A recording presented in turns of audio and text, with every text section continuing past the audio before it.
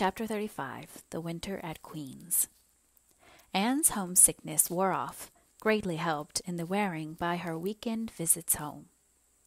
As long as the open weather lasted, the Avonlea students went out to Carmody on the New Branch Railway every Friday night.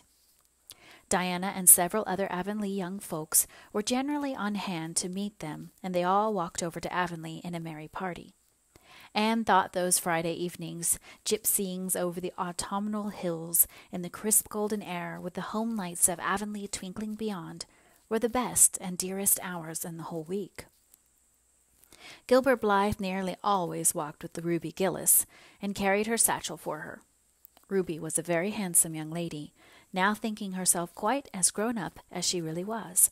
She wore her skirts as long as her mother would let her, and did her hair up in town, though she had to take it down when she went home. She had large, bright blue eyes, a brilliant complexion, and a plump, showy figure. She laughed a great deal, was cheerful and good-tempered, and enjoyed the pleasant things of life frankly. "But I shouldn't think she was the sort of girl Gilbert would like," whispered Jane to Anne. Anne did not think so either, but she would not have said so for the Avery scholarship.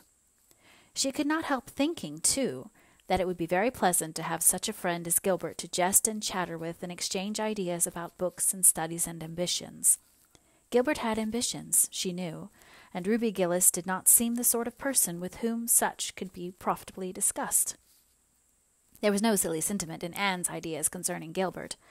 Boys were to her, when she thought about them at all, merely possible good comrades. If she and Gilbert had been friends, she would not have cared how many other friends he had, nor with whom he walked.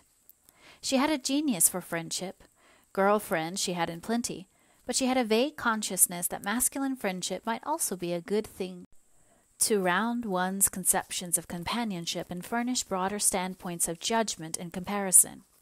Not that Anne could have put her feelings on the matter into just such clear definition, but she thought that if Gilbert had ever walked home with her from the train, over the crisp fields and along the ferny byways, they might have had many and merry and interesting conversations about the new world that was opening around them and their hopes and ambitions therein.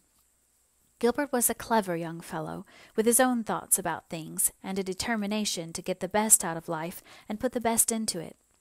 Ruby Gillis told Jane Andrews that she didn't understand half the things Gilbert Blythe said. He talked just like Anne Shirley did when she had a thoughtful fit on, and for her part, she didn't think it any fun to be bothering about books and that sort of things when you didn't have to. Frank Stockley had lots more dash and go, but then he wasn't half as good-looking as Gilbert, and she really couldn't decide which she liked best.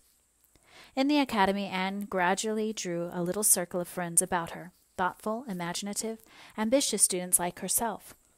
With the rose-red girl, Stella Maynard, and the dream girl, Priscilla Grant, she soon became intimate, finding the latter pale, spiritual-looking maiden to be full to the brim of mischief and pranks and fun, while the vivid, black-eyed Stella had a heart full of wistful dreams and fancies, as aerial and rainbow-like as Anne's own.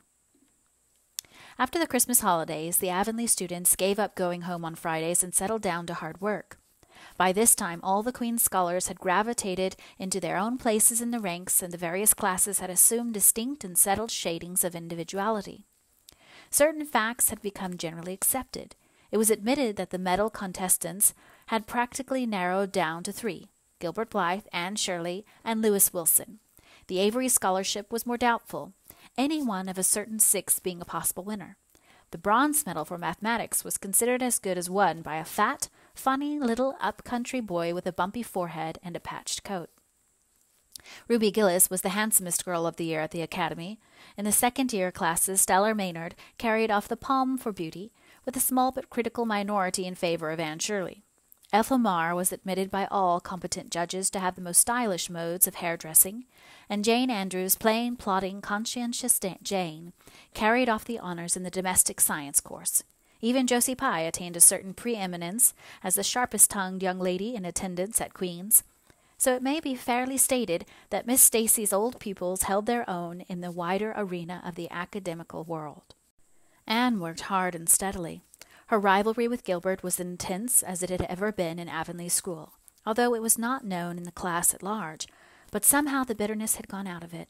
Anne no longer wished to win for the sake of defeating Gilbert, rather for the proud consciousness of a well-won victory over a worthy foeman. It would be worthwhile to win, but she no longer thought life would be insupportable if she did not. In spite of lessons, the students found opportunities for pleasant times. Anne spent many of her spare hours at Beechwood and generally ate her Sunday dinners there, and went to church with Miss Barry.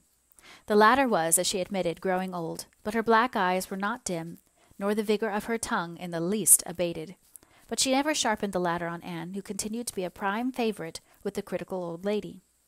"That Anne girl improves all the time," she said. "I get tired of other girls.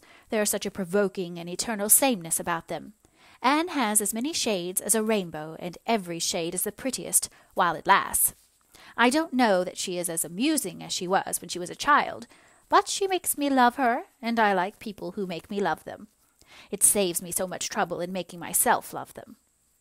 Then, almost before anybody realized it, spring had come. Out in Avonlea the Mayflowers were peeping pinkly out on the sere barrens, where snow wreaths lingered, and the mist of green was on the woods and in the valleys. But in Charlottetown, harassed Queen's students thought and talked only of examinations. "It doesn't seem possible that the term is nearly over," said Anne. "Why, last fall it seemed so long to look forward to, a whole winter of studies and classes. And here we are, with the exams looming up next week. Girls, sometimes I feel as if those exams meant everything. But when I look at the big buds swelling on those chestnut trees and the misty blue air at the end of the streets, they don't seem half so important." Jane and Ruby and Josie, who had dropped in, did not take this view of it. To them the coming examinations were constantly very important indeed, far more important than chestnut buds or Maytime hazes.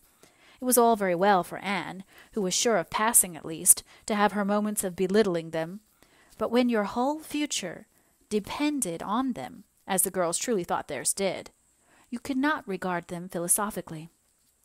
"I've lost 7 pounds in the last 2 weeks," sighed Jane. "It's no use to say don't worry. I will worry. Worrying helps you some. It seems as if you were doing something when you're worrying. It would be dreadful if I failed to get my license after going to Queen's all winter and spending so much money." "I don't care," said Josie Pye. "If I don't pass this year, I'm coming back next. My father can afford to send me. And Frank Stockley says that Professor Tremaine said Gilbert Blythe was sure to get the medal and that Emily Clay would likely win the Avery scholarship."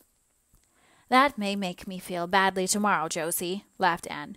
"But just now I honestly feel that as long as I know that violets are coming out all purple down in the hollow below Green Gables, and that little ferns are poking their heads up in Lover's Lane, it's not a great deal of difference whether I win the Avery or not. I've done my best, and I begin to understand what is meant by the joy of the strife. Next to trying and winning, the best thing is trying and failing. Girls, don't talk about exams. Look at that arch of pale green sky over those houses, and picture to yourselves what it might look like over the purply dark beechwoods back of Avonlea." "What are you going to wear for commencement, Jane?" asked Ruby practically. Jane and Josie both answered at once, and the chatter drifted into a side eddy of fashions.